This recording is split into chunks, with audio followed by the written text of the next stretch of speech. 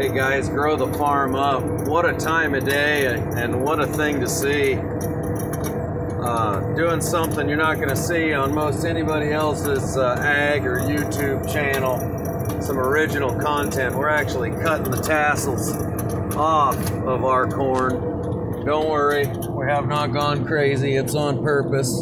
You can see how we're not cutting off of 2 of the 12 rows. Those are the male rows, and you guys planted those with me at separate times, and planted the female with me at separate times. We raced storms, and then we cultivated, and we watered, and we sprayed it, and we took care of it. And now, this is the second time I've been across this field. It's just about ready to put a silk out, the female is. The male is going to have a tassel out in a day or two, so the timing looks really good. And this is what a seed corn field looks like as it expresses its tassel. And as you can see, we have cutting blades on there, and we also have tire pullers. We'll get more video of that, but this is just really nice up against the river bottom ground. It's been a while since I made a video. We got some really in-depth content coming out that we've been working on for quite some time. I'm saying, I know it's coming, it's coming, but you know, it's in-depth and meaningful. It takes some time to unpackage. You got to figure out the right way to convey that to folks. Some very interesting industry information, but you know what we have here is a nice machine. Tassel troll, which means that it automatically, the head automatically moves itself up and down. It's got little eyes out there on the end that see the tassel and tell the head how high or low to go. Very simple yet effective. And sometimes you have to run it manually. You know, that's all part of being a good seedsman. You got to take a look around, use the tools at your disposal. But it's a, you know, it's a tassel troll, Haggy machine. You know, here's our, you know, RPM, miles per hour, temperature. Not bad, running 187 degrees. It's not the big fancy new sprayer style, you guys, but you know, if you're a farm boy and you've got an air conditioner on a hot July afternoon, you know that you cannot complain. So just wanted to give you guys a quick update.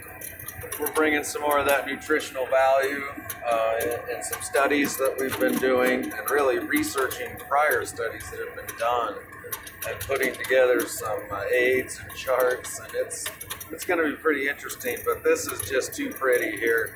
I couldn't not grab a quick video and post this, update you guys, say hey, thanks for watching. We are out doing our specialty crop thing. We are growing this independent seed corn, as we just talked about, you know, more nutrient density, and it's a market that's just taking off. Look at how beautiful that field looks. It's regeneratively farmed. You know, the ends look good even. I mean, heck, the soybeans out here, even though they just get run over, look good, but look at how good and straight and organized everything has to be. Because, you know, you can't miss one of these tassels. See these tassels in front of me? We're coming into the field here.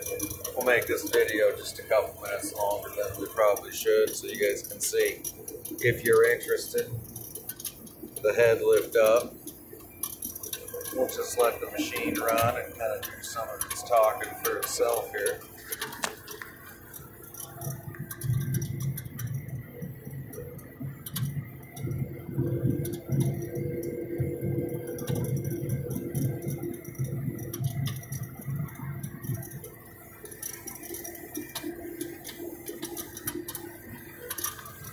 Very nice machine. We've got, there's another one over there running in the field.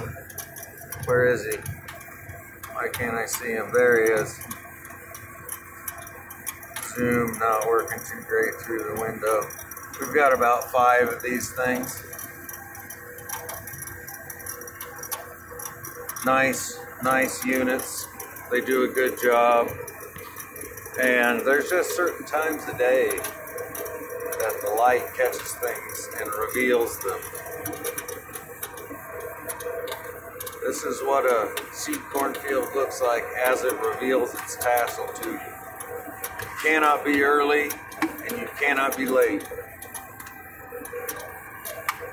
You can only be right on time. It's timing, timing, timing. That's why farming this way is so dang interesting. All right, folks, I'm going to get back to work on this beautiful piece of seed corn that I've just had the privilege of cutting across. And looks very good. Promising year so far. We just got a little bit of rain and hope to have higher nutrient-dense foods on a shelf near you by 2021, 2022. Step on for the ride, because we're about to figure out exactly how to do that. All right, folks, catch you later. Grow the farm up.